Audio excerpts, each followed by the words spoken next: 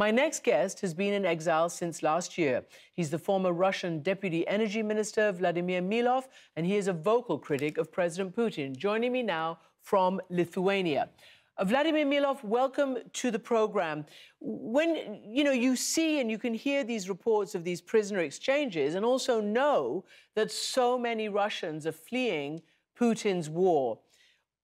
What do you make of the fact that Russians are doing that? And do you think it'll affect the course of the war or Putin at all?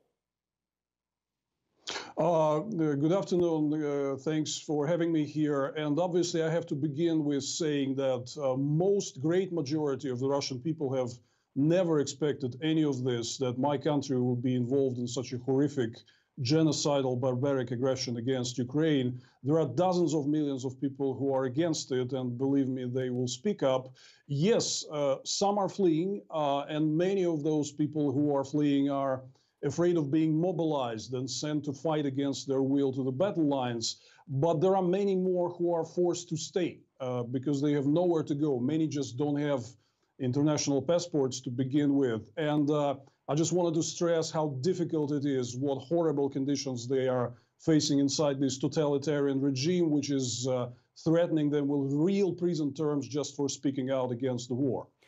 Vladimir Milov, we said that you left, I think, around 2021.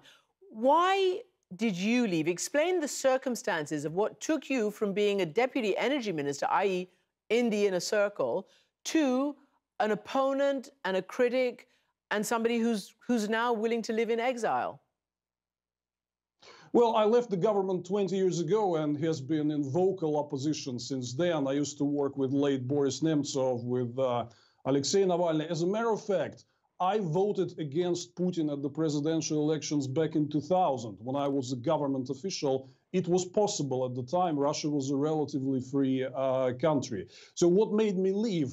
You know the story when Alexei Navalny returned and people staged a major protest in Moscow. I had about 20 policemen at my doorstep waiting for me to get arrested. So I quickly understood that if I do not flee the country, I will end up in jail just like Alexei Navalny or Ilya Yashin or Vladimir Karamurza, my fellow comrades. I think, and many of us have chosen, and that's the message from Alexei Navalny, that we need to prioritize to continue the positive work. We served some time in jail already. We'll yet probably have this opportunity again.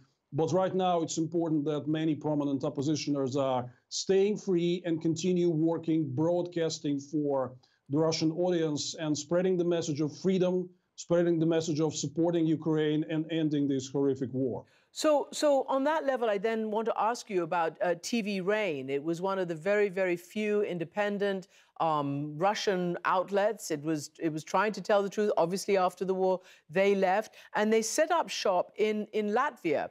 And now, just recently, over the last few days, their license has been revoked by that country. And Ukraine and Latvia have sort of suggested that they're working to further the Russian war propaganda and the war aim. What is going on? Because I've spoken, to the people who run TV Rain, and they didn't seem to be wanting to promote any Russian war aims. No, they do not do this at all. TV Rain is the most important independent media outlet which operates from exile. Its audience in Russia is dozens of millions of people.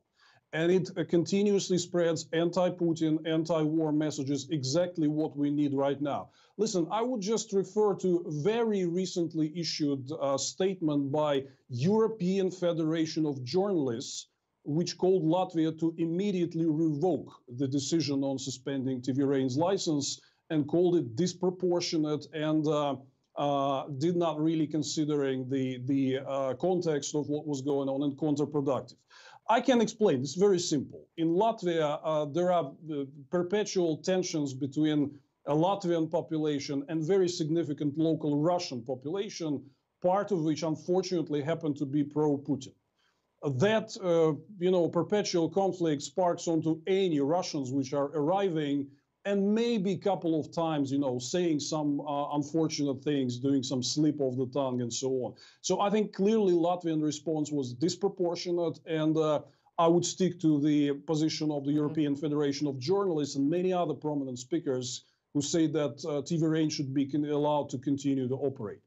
So, we've spoken in the past to many of the Baltic leaders, and there is a fear of a so-called fifth column. They talk about a threat to national security, so does Ukraine. Some people have said, Russian security, maybe FSB people are infiltrating defectors, trying to come and make trouble in these places, as you say, which have sizable Russian-speaking and Russian-leaning minorities. This is what the Estonian Prime Minister told CNN a few months ago. Our Russian population is not the homogeneous group, and they have different worries. Of course, in the eastern part of Estonia, there are also people who are more in the propaganda sphere of Russia, so that they are hearing these narratives that Russia is presenting.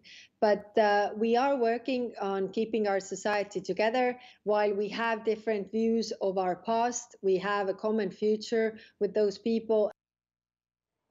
So I heard what you said about them, and they should take the European report about this. Do you not think, though, that shutting down something like TV Rain actually helps Russia rather than hurts it? This is exactly right. It is a legitimate security concern about many Russians coming in, and some of them probably spreading messages that help Putin. But listen, I think shutting the door and canceling and refusing all Russians, including dozens of millions of pro-democracy Russians who are opposed to Putin, that's a wrong thing to do. Exactly. This is helping Putin more than doing him harm. This demoralizes a lot of people who look at Europe as the beacon of hope in this age of darkness. It also, Putin's spokesman, all of the Kremlin propaganda, they were ecstatically happy about Latvia shutting down TV Rain. They say, listen, we told you it's not a real democracy. It's the same kinds of censorship, lawless censorship that we have here in Russia. So that's a very counterproductive move. I just hope that Latvia reconsiders. Well, to that point, I just want to emphasize what you just said, because Putin's own spokesman, Dmitry Peskov, said yesterday, it always seemed to some people that somewhere is better than home, that there's freedom somewhere, but at home there's no freedom. This is one of the clearest examples that demonstrates the falsity of such illusions. So it is interesting that these decisions can have that kind of backlash reaction. But I want to ask you to turn your attention to the sanctions, etc. Putin has said a lot about how actually his economy is fine, that, yes, they have to be a bit, more careful and vigilant, but they're reaping the benefits of the skyrocketing oil prices and a lot. But others suggest that the sanctions are hurting and will continue to hurt even more. Can you tell me from your perspective as a former minister and what you're seeing there, how you think it's affecting them?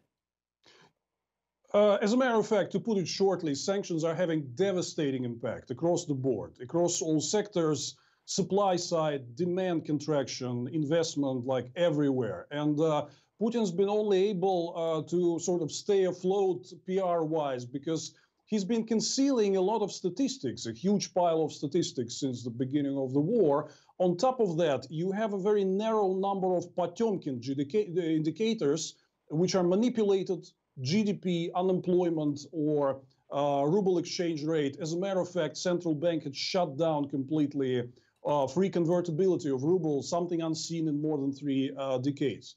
If you look like unemployment on paper, it's the lowest on record. But there are about 5 million people, according to official statistics, who are under hidden forms of unemployment, unpaid leave, downtime, partial working week, and so on. You see, across different indicators, you see major economic contraction, which is significantly higher than the official numbers that are stated by the Russian propaganda.